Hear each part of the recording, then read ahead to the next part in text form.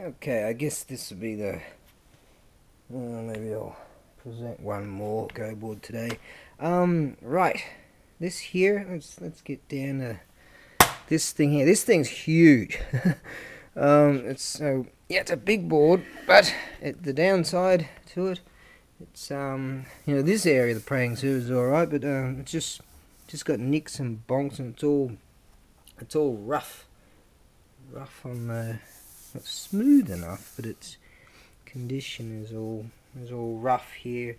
But essentially, it's a good board. It's got looks like it's been knocked down there, a scar here, so there's some scarring to it.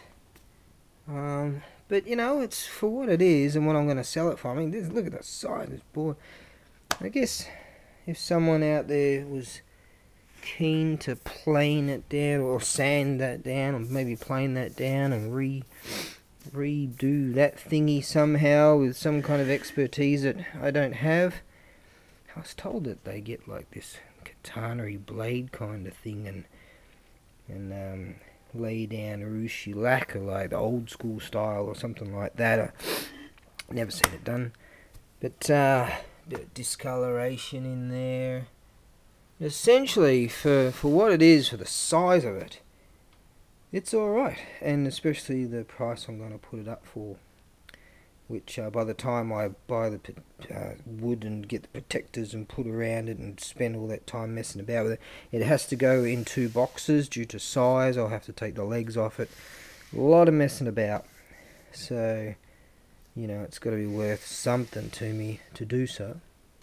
Same deal, sea freight could be anywhere between 6 weeks and 3 months. So, please be aware of that. And I prefer when people purchase something, if it's going to be sea freight, to just drop me an email-y, messagey thing and say, yeah, I'm aware of that, that's all good, blah blahs.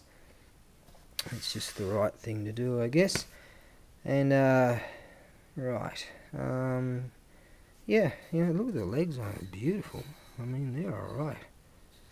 So it's been through war, I guess.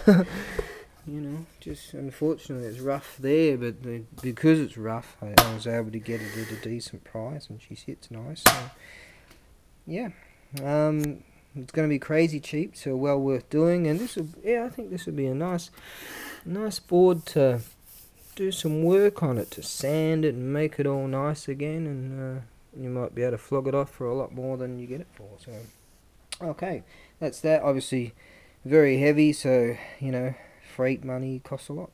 I think I might, if I've got enough power in this battery, I might show one more go board and maybe a shogi board or something, and that should do.